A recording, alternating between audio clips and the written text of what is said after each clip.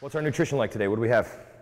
What do we have? We had a fruit, a juice, a low-fat, small little muffin thing, a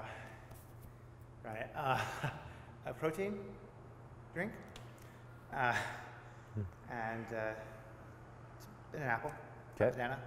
Where did we get the muffin? Just like whatever. Like it was like in the fridge. It was like my sister's house. It was like something. Oh, your sister. Okay. So we're in from out of town once again. You know, we know Alan's from New York by now, and staying at a family member's house, and there was a muffin in there. How do we get Alan to not eat the muffin? 97% fat-free. I don't care. It tasted like ass, so it couldn't have. It's the highest glycemic thing possible. As soon as that stuff goes in, it's just like your saliva hits it and it immediately breaks down. So it's not, you know, people, I love this. People get into, well, it doesn't have a lot of fat. Well, neither do rice cakes. But they're one of the most high glycemic things on the planet. Your body is storing fat before it's even broke down.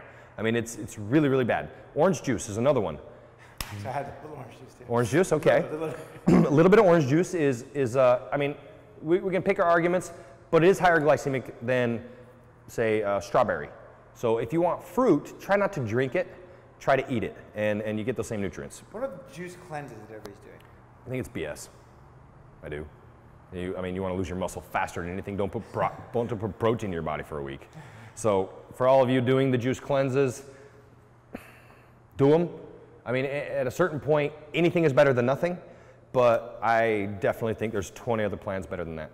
So a real detox is a real detox. That's not even a detox.